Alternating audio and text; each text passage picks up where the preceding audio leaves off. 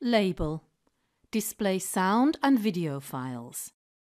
It's easy in Moodle to display sound files like MP3s, video files like MP4, or externally hosted files such as on YouTube.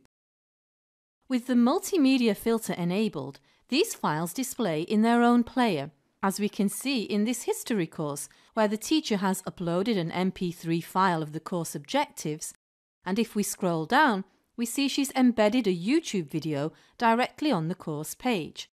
If you have media files of your own, the easiest way to embed them is by drag and drop. Our teacher here turns on the editing, scrolls to where she wants the file, and drags it from her desktop.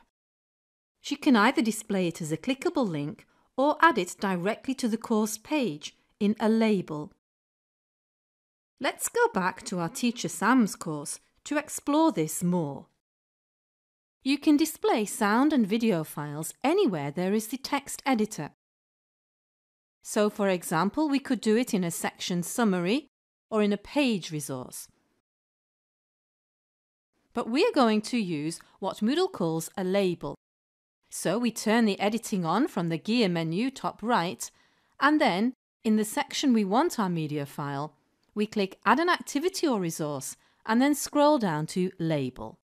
Clicking Label once will display information on the right-hand pane, and clicking it twice will take us straight into our label to start editing it. So let's add an MP3 sound file of the course objectives. When we've added our text, we click the media icon and choose Audio, and then browse repositories to find or upload the MP3 sound file. Note that there are other options available too, but we'll look at those shortly. When we click Insert Media, the file doesn't yet display in its player. We'll only see it once we click Save and Return to Course. And here it is. Now let's see two ways of adding YouTube videos.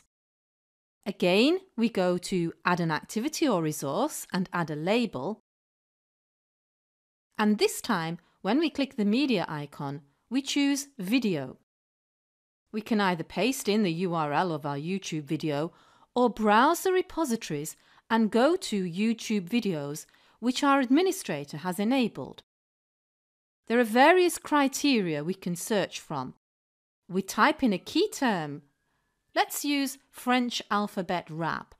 And then when we click the search button, YouTube presents us with some possible videos to choose from, and we simply click the one we want and select it. Other options here allow us to specify a size for our video, upload a thumbnail image, and even add our own captions and subtitles in different languages if we want to.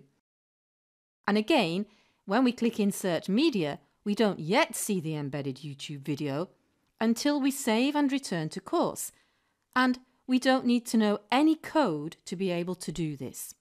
However, if you have several videos, it's better to display them in a page resource where students can click to go to the video rather than having a number of videos directly on your course page.